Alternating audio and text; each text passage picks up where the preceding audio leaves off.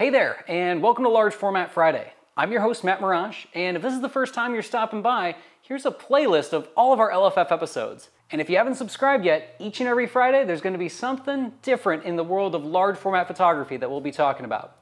You know, since opening up the large format questions at gmail.com email a few weeks ago, a lot of questions have been flooding in, but one of them, it's been floating to the top among all the others.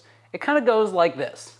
What do I do with barrel lenses? Where do I start? There's so much stuff out there.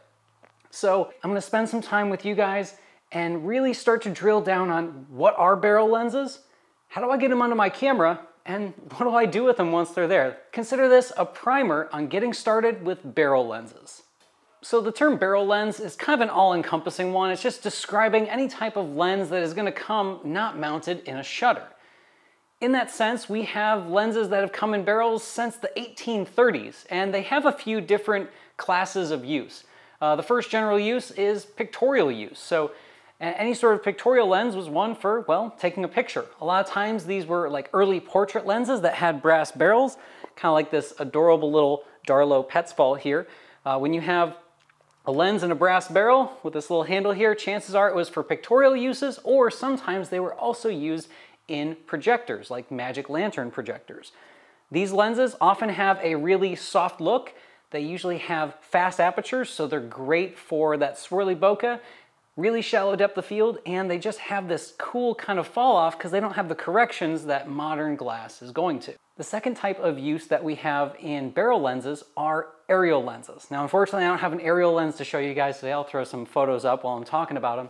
But aerial lenses were pictorial, but for way up in the air. So these lenses were usually big, bulky, with huge apertures and openings, and that was so they could resolve a very tiny amount of detail from upwards of 50,000 feet in the air. So you can bet, if it can resolve something from that far away, it's gonna be tack sharp when you're doing things like portraiture and otherwise. These lenses are known for being absolutely enormous, having fast apertures, being tack sharp, and sometimes, you gotta be careful about this, a little bit radioactive.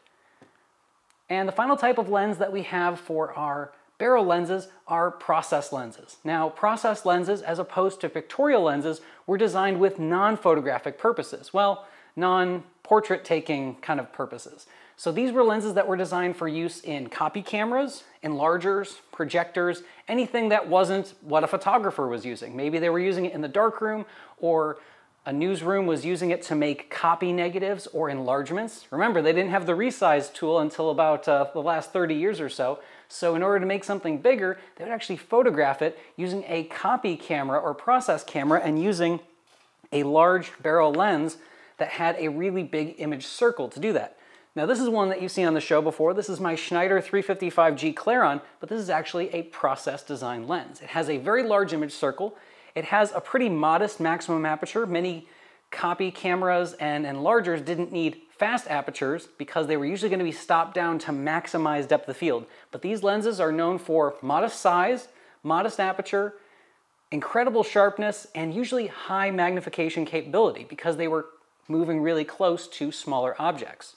Okay, so let's say I just got a barrel lens for really cheap down at the used photo store. I was picking around and I found, whoa, this thing looks pretty cool. I wonder if I can put it on my camera. Well, it's not if, it's how you put it on your camera. To get a barrel lens onto your camera, well, we probably need to get it on some sort of lens board. So to get one of these onto a lens board, you have a few distinct options. You can mount it directly to a lens board, and usually the easiest way to do that is with what's known as a flange.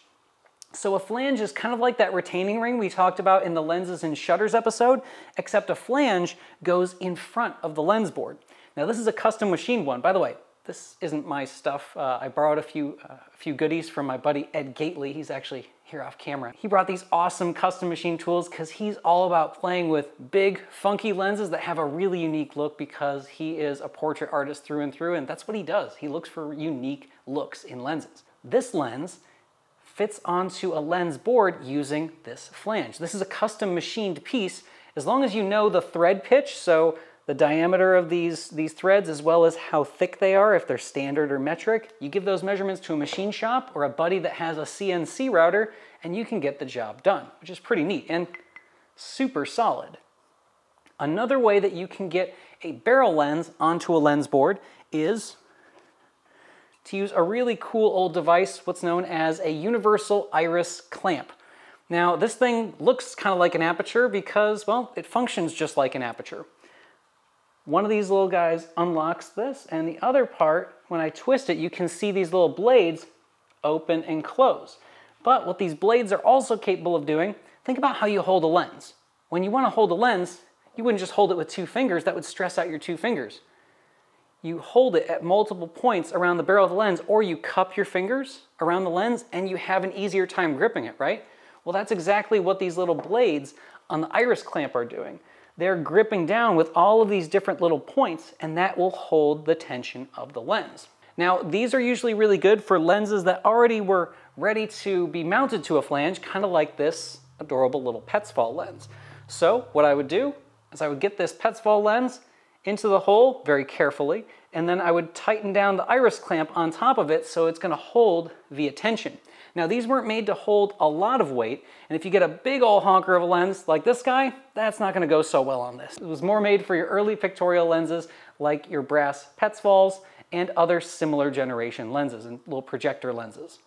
Another way that we can mount a lens to a lens board is with a custom system, a custom lens board system. So one I'm going to be demonstrating a little bit later is one that I use with my CNR camera. See him back there? This is the CNR DB lens board. So it's a lens board that accepts pictorial lenses, which are meant to mount in certain size shutters. So this is a monster Copal number 3 size. So any lens that would fit in a Copal 3 with the same max aperture of 6.8, like this 360 6.8, will fit in this board and then interface with another system that triggers a shutter. So that's another option for more modern lenses. And then another option that we have to get it into our shutter, or at least on our lens board, is my process lens, my g-claron. This one has threads which actually natively go right into a modern Copal shutter, which is pretty great. I just thread it in as long as I have the shutter. Not all process lenses are going to be threaded the same as most shutters, and you'll need to have some custom machining. So not a big monster ring like this, but something like a stepping ring. So to take you from one smaller set of threads to a larger pitch of threads to get into a shutter. Now this process, if you use really cruddy metal, can be permanent on your shutter, so be really careful when you're exploring that option. Okay, there's one more option. And this is the one that most folks pitch to me when they're asking me questions via email, and that's what I call the super DIY option. Ed brought me another fun little toy, and okay, it's not little, it's a monster. Look at this thing. So this is a big old projector lens, and you can see it has a custom wood lens board with these amazingly thick rubber bands kind of giving us tension on either side. Problems with big projector lenses, a lot of these lenses just have a big smooth barrel, so we can't get any grip with anything like a clamp, and there's nothing threaded, so we can't machine something like a flange, so we have to resort to alternatives, we'll call them. And this one actually works pretty well. I don't feel at any point that this is going to go anywhere, and man, this is a really fast lens, holy crud. 480 millimeter f3.8. That is lightning fast for ultra large format. So there are DIY options. Would I 3D print one? Not for a lens this big, but for something a little bit smaller, yeah, that could work pretty well. I've also seen folks use 6-ply and 8-ply matte board. That works pretty well, but you just need something that's gonna have a good enough tension to get on there. So let's say we've managed to get this barrel lens onto a board. How do we control it? Is there a way to control the aperture? Is there a way to control the shutter speed? So if you've mounted a pictorial lens or a barrel lens somehow into a modern shutter, it'll work like any modern shutter. You're gonna have an aperture control and a shutter speed control. If you have it onto the board, but the lens doesn't have its own aperture, you're kind of stuck working at wide open apertures unless you get it into some sort of shutter that can control that for you. Some of the older brass lenses and Petzval lenses will even have a place for a drop-in aperture. It's known as a Waterhouse stop. This little Darlot is capable of taking Waterhouse stops. If you get a lens that comes without them, there's also folks that are printing them out of aluminum, and you can even make one out of black construction paper and it'll do pretty good. But Who are we kidding? We bought this thing for the wide open look, that dreamy, swirly bokeh. If we have our barrel lenses on a lens board, there are some other ways to trigger it. If you have a CNR system camera or something that takes CNR boards, like the Can-Am cameras, the larger 5x7, 8x10, Chamonix, Shunhao, there's a lot of them, Intrepid 8x10 even takes them. You can actually get a specific shutter for this type of mounted lens. So this lens is in what's known as a CNR DB lens board, and that works with this specialty. The CNR auto aperture shutter allows you to control not only shutter speeds from a 1/60th of a second all the way to 8 seconds, it also has on the side here an aperture control knob. And what that aperture control does is it presets a position for this lever that pulls another lever on the inside of this barrel, and that stops down the lens. We also have an aperture control on the side where I can open and close it.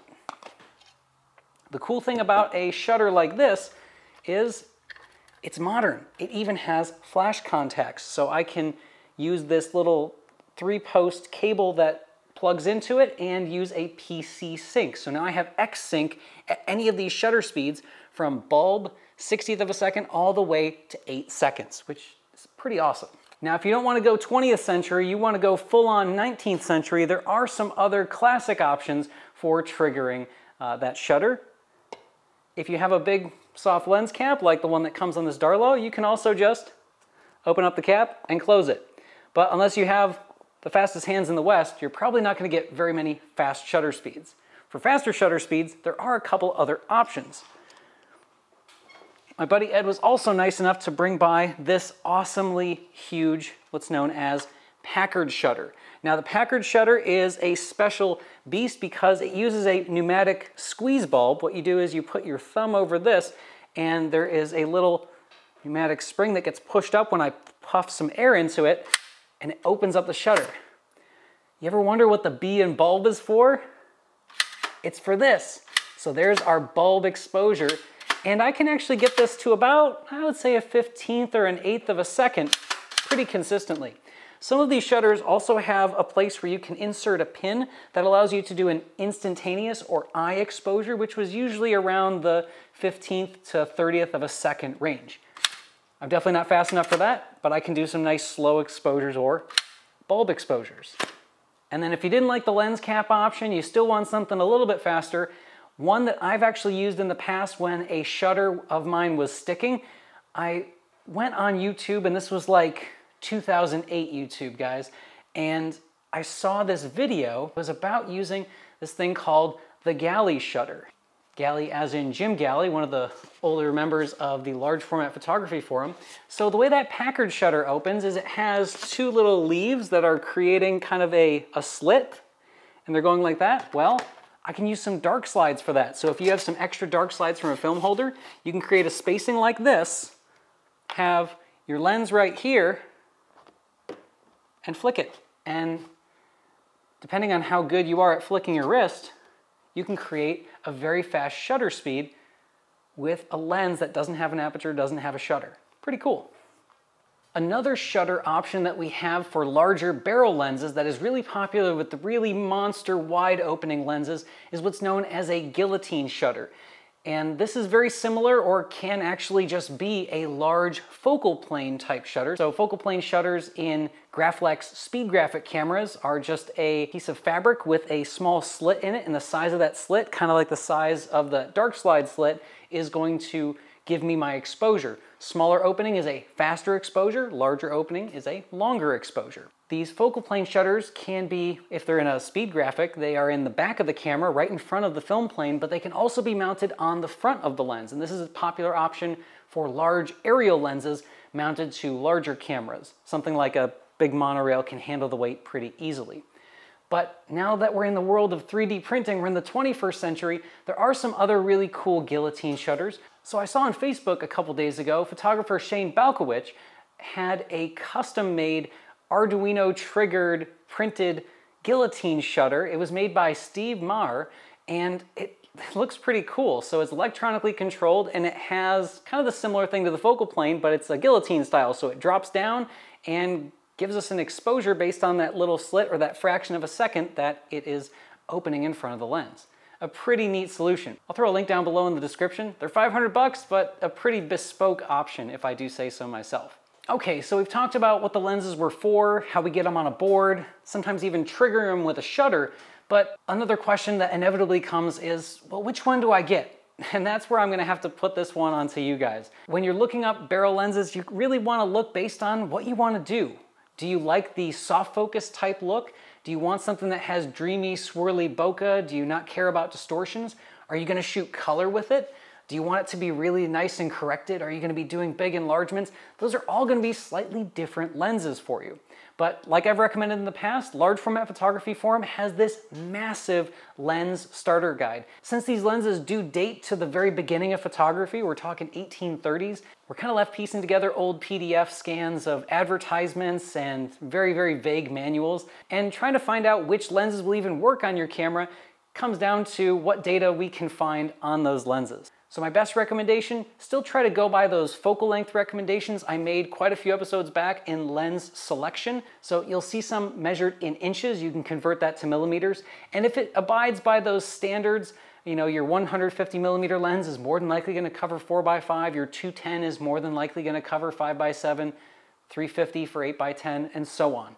That's a good starting point. But when it comes to specialty lenses, especially ones that are gonna be really long or really, really wide fields of view, that's where you're really gonna have to do your homework and make sure that you're gonna have decent coverage and that it's even gonna fit on the camera without some sort of modification. I haven't gotten that deep into barrel lenses. Here's the one that I picked up a couple summers ago. Actually, I didn't pick it up. My mom got it at an estate sale. She bought a shoebox full of estate sale junk, and in it, wrapped in a sock, was this lens.